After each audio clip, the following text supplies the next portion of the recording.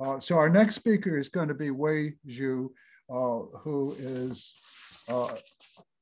an assistant scientist at the Center for Demography of Health and Aging at the University of Wisconsin Madison. And he's going to speak on racial ethnic estimates of dementia prevalence and spatiotemporal clustering of dementia mortality in the United States. And that'll be an excellent follow-up to the first presentation. And I think we'll keep everybody excited on all the new things they are learning. Wei Xu, go ahead. Thank you. Let me quickly share my slides.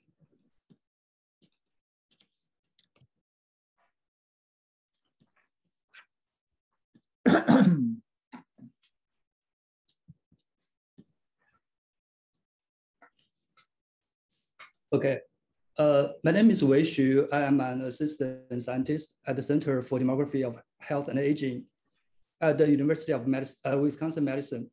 I'm very honored to join this group of speakers today and share with you some of the research on dementia disparities related to race, ethnicity, and geography in the US. I'm going to be talking about two studies we recently published on estimating racial ethnic dementia prevalence and detecting spatiotemporal clusters of dementia mortality in the US. So just to provide a little background, the US population is aging rapidly and its racial ethnic profile is becoming increasingly diverse. Some studies have estimated that by 2045, the US will become a majority minority nation, which means that the combination of racial and ethnic minorities will surpass the non-Hispanic white population. By 2060, we would expect a 75% increase for non-Hispanic white population. But for minorities, the percentage increase is expected to range from 172% for African Americans to almost 400% for Hispanics. Also, a large body of research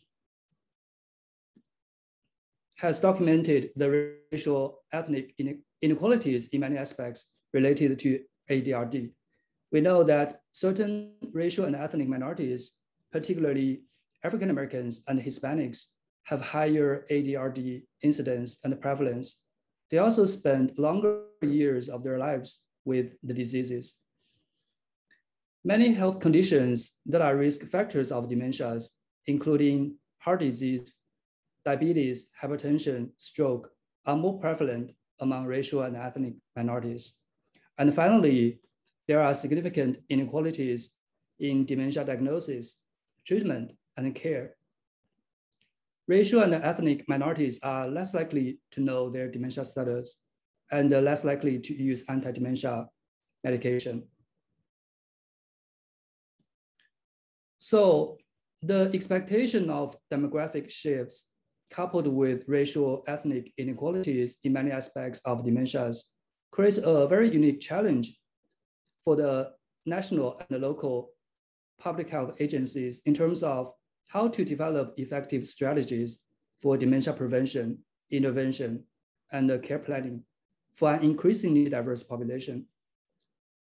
The Healthy Brain Initiative launched by the CDC in partner with Alzheimer's Association has made several recommendations for federal and local public health agencies that explicitly address racial and ethnic inequalities in ADRD. These recommendations include emphasize the need to promote culturally appropriate strategies for increasing public awareness about dementia, to promote strategies about effective communication with persons with dementia and their families, to support policy development and partnerships that specifically account for disease burdens in minority groups and the disparities in ADRD burdens among different racial and ethnic groups. It also highlights the need for a culturally competent workforce so that dementia can be recognized and diagnosed early despite cultural differences. And the persons with dementia can better support it in navigating the healthcare system. And finally, it is also critical to define the needs of a diverse group of caregivers and persons with dementia. To implement these recommendations, it would be helpful for us to know how much dementia burden we should anticipate for different racial and ethnic groups. And such estimate did not exist previously. So our objectives of this study were to estimate current and future racial ethnic prevalence of ADRD and to update previous projections of ADRD prevalence in the US. The data we used came from Medicare claims data. So in 2014, over 43 million Americans aged 65 years and older were enrolled in Medicare Part A or B programs. And among those, 28 million were enrolled in the traditional Medicare fee-for-service programs, and over 15 million were enrolled in Medicare Advantage programs. So these are the programs offered by private companies approved by the Centers for Medicare and Medicaid Services. Because claims for enrollees in MA plans are not reported to the CMS, we used claims data for 100% of the Medicare fee-for-service population. And in 2014, the sample included over 28 million Medicare beneficiaries, and they accounted for over 60% of older adults in the US.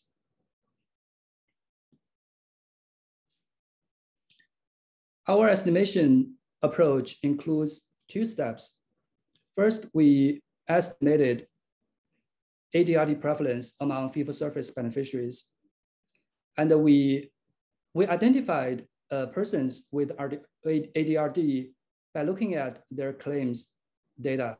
If there is at least one claim indicating that the person received a service or treatment for ADRD, then we identify this beneficiary as diagnosed with ADRD. So we estimated the prevalence as expressed as the percentage of beneficiaries with ADRD for each of the 70 subgroups defined by sex, age, race, and ethnicity. So for future projections, we applied the subgroup specific prevalence in 2014 to annual subgroup specific populations, data between 2014 to 2060. One of the issues we ran into was that the racial categories in Medicare claims data and the census population data were not consistent. This graph shows the approach we used for creating census CMS combined racial categories. Because Medicare data does not have the 2 or more races category, to arrive at these estimations, we applied the age, sex specific prevalence for all races to the total census population of 2 or more races.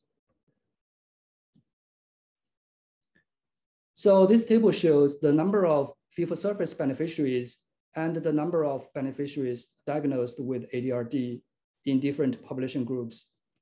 Overall, 11.5% of fee-for-service beneficiaries were diagnosed with ADRD in 2014. The prevalence was higher in women than in men.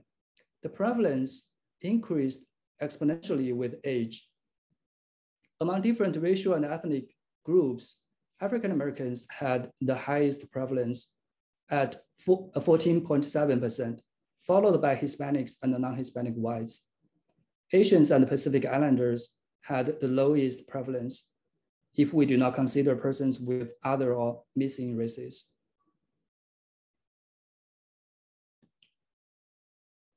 These two figures show the racial ethnic ADRD prevalence in 2014 by age and sex. We can see that African Americans and Hispanics had the highest prevalence across all age groups.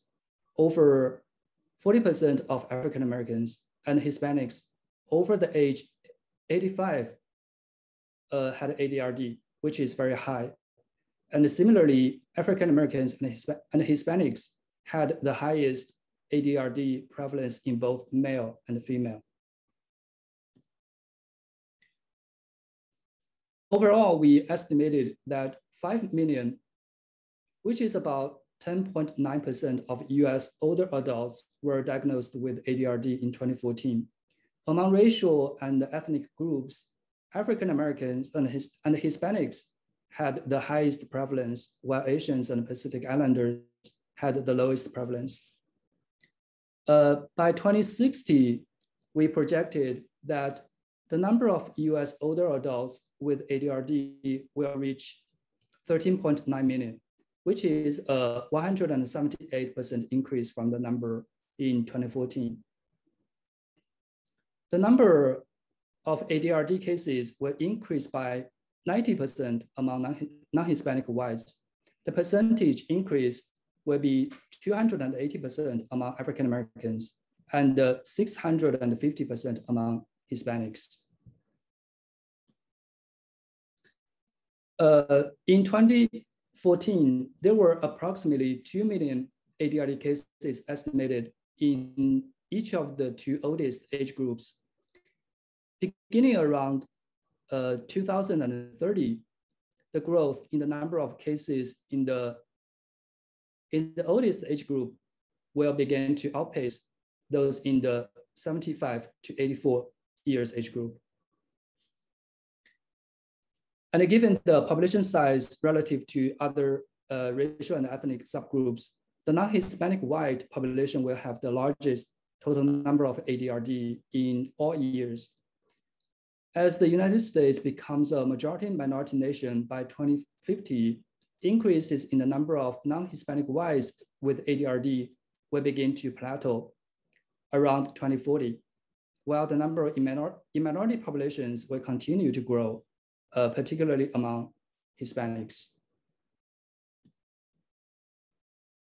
So in summary, we estimated that 5 million adults aged 65 years and older were diagnosed with ADRD.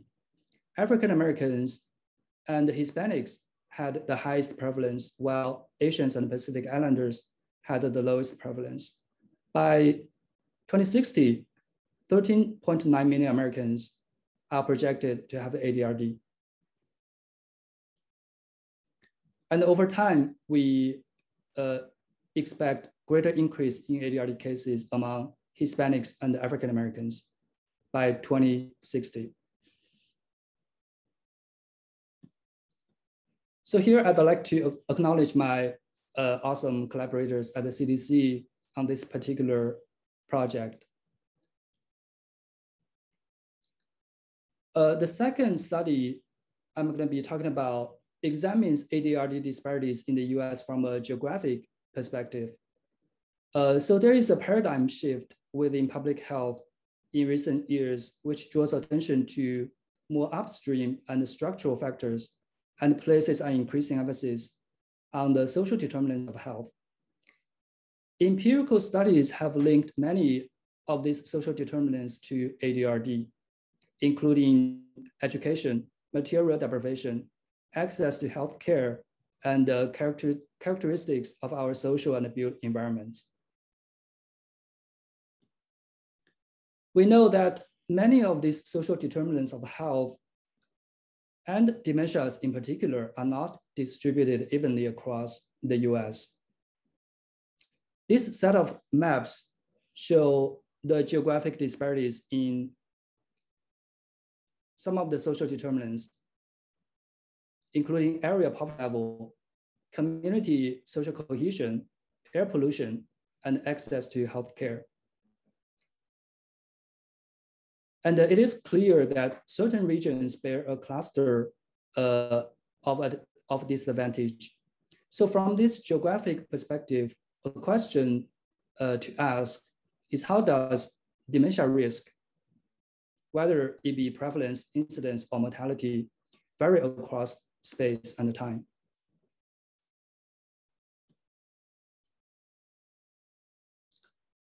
A few previous studies have looked at the geographic disparities in ADRD prevalence and incidence within the US.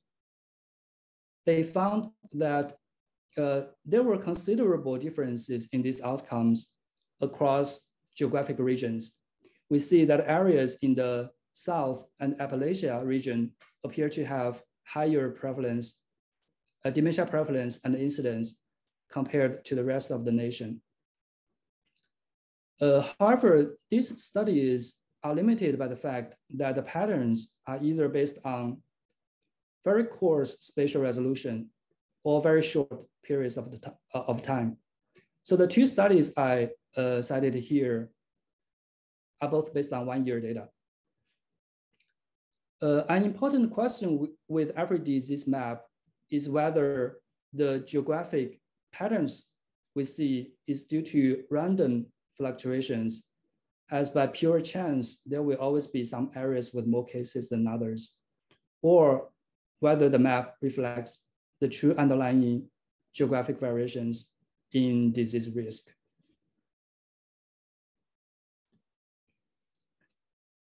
So our study uses advanced spatial statistical methods to detect clusters of dementia mortality in the US.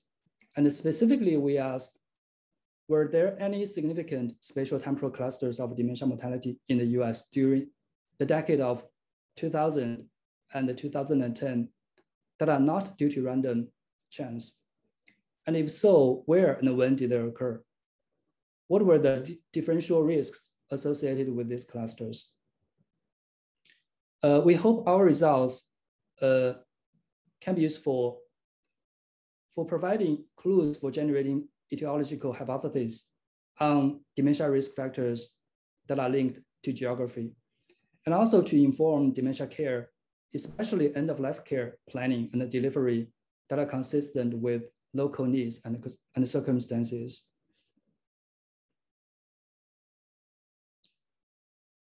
The data we used included the 3 components. The first one is the case file. We used nationwide individual death certificates between 2000 and 2010. The geography of those death certificates was accurate to county. We extracted records of death from AD and ADRD as either the underlying cause of death or one of the multiple causes of death. Also, basic demographic variables, including sex, race, ethnicity, and age of the decedents were also extracted. The second component is the population file. The population file helps us to estimate how many cases we should expect if the risk is distributed evenly across space and time, after accounting for the demographic structures of the underlying populations. And the third component is the coordinates file. We used 2010 county shapefiles and the latitude and longitude of county centroids to indicate county localities. So the coordinates file help us to determine the connectivity between counties in the cluster detection process.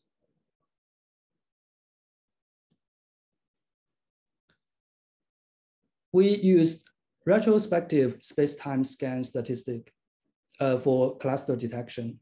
So this scan statistic identifies clusters by imposing a series of cylindrical windows as candidate clusters.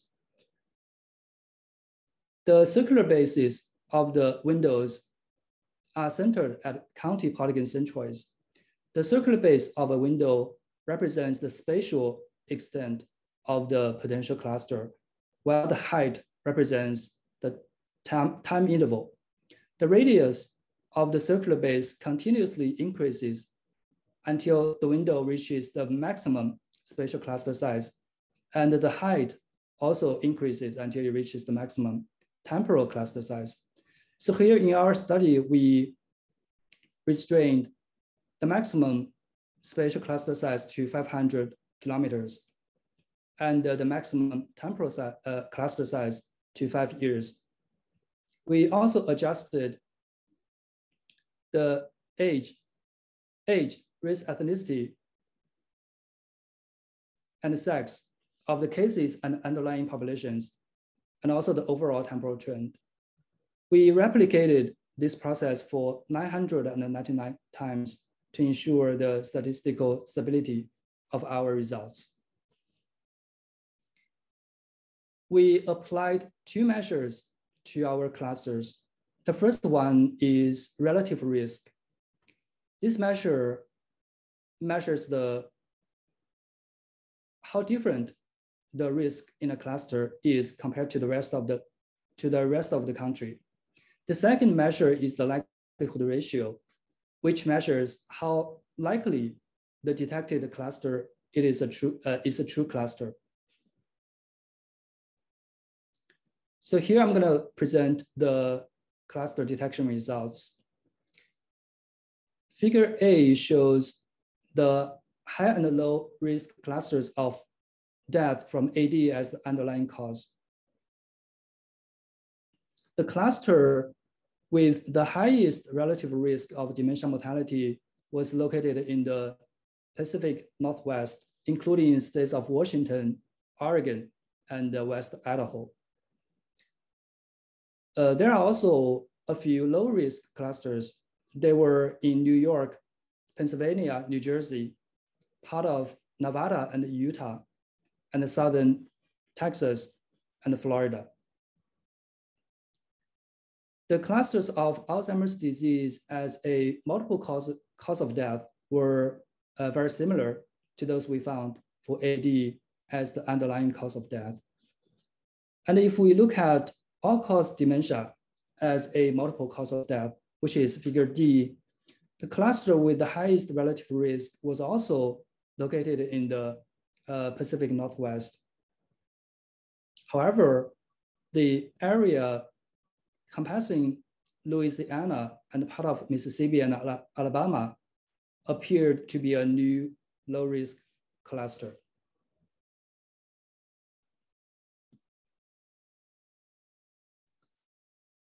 So in this table, we presented the most likely clusters ranked by their likelihood ratio. So the area of New York and New Jersey is the most likely cluster of either AD or all-cause dementia as either the underlying cause or one of the multiple causes of death. It is a low-risk cluster. Persons in this area were 40 to 60% less likely to die from Alzheimer's disease or all-cause dementia. The most likely high-risk cluster is the Ohio River Valley and the Carolinas. This is a large region encompassing much of Kentucky, Tennessee, Mississippi, Georgia. Persons in this area were 30 to 40% more likely to die from AD or all-cause dementia compared to the rest of the country. Also, Northern Texas and Central California had similar levels of relative risk. Another interesting observation of these highly likely clusters is that most of the high-risk clusters occurred in the first half of the decade, while the low-risk clusters occurred in the second half. The results suggest that the relative risk in those highly likely clusters listed in this table declined over the decade.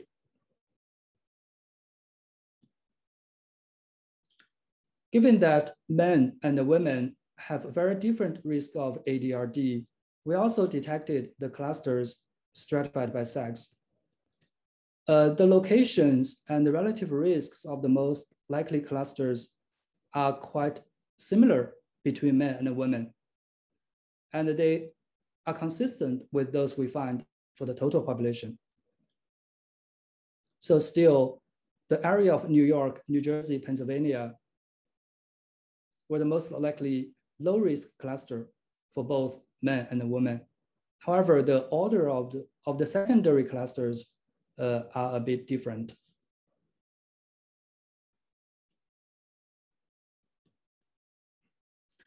So in summary, our results indicated that dementia mortality risk was not shared evenly across space and time. Ohio River Valley and the surrounding areas, Pacific Northwest and Central California were the most significant high-risk clusters, while New York, New Jersey region, and South Florida were the most significant low-risk clusters. The relative risks of Alzheimer's disease or all-cause dementia mortality in those highly likely clusters areas decreased over time. And we also found very similar cluster patterns by sex. So although our study does not address the causes of the clusters, the results are suggestive that demographic structures of local populations do not explain the geographic disparities in dementia mortality, and that other factors, whether it be genetics, behavioral, or environmental factors might be at play here. Perhaps more importantly, our study can inform the organization and the delivery of healthcare resources related to dementias. We should evaluate the capacities of local health care systems. For example, Medicare workforce competent for treating persons with dementia, the capacity of long-term care facilities, so that patient needs before death can be better supported in those high-risk cluster areas. Moreover, as many dementia patients die from home, it is also critical for policymakers to evaluate the care gaps at those non-institutional care settings and develop programs providing coping strategies and supporting resources for informal caregivers. So that is the end of my presentation. And I think we still have a few minutes left for questions and discussions. Thank you for your attention.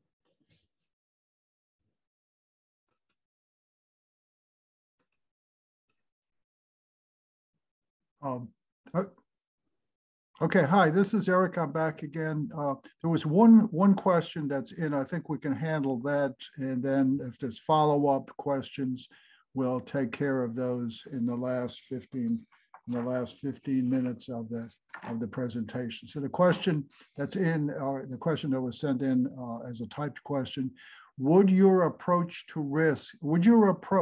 risk to conflate COVID-related mortality clusters in nursing homes, say, with AD-related mortality if COVID's contribution was not well coded in ME data or death certificates, medical encounter data or death certificates? And if you want to answer that now, or if you want to defer, either way, I'll let that be your choice.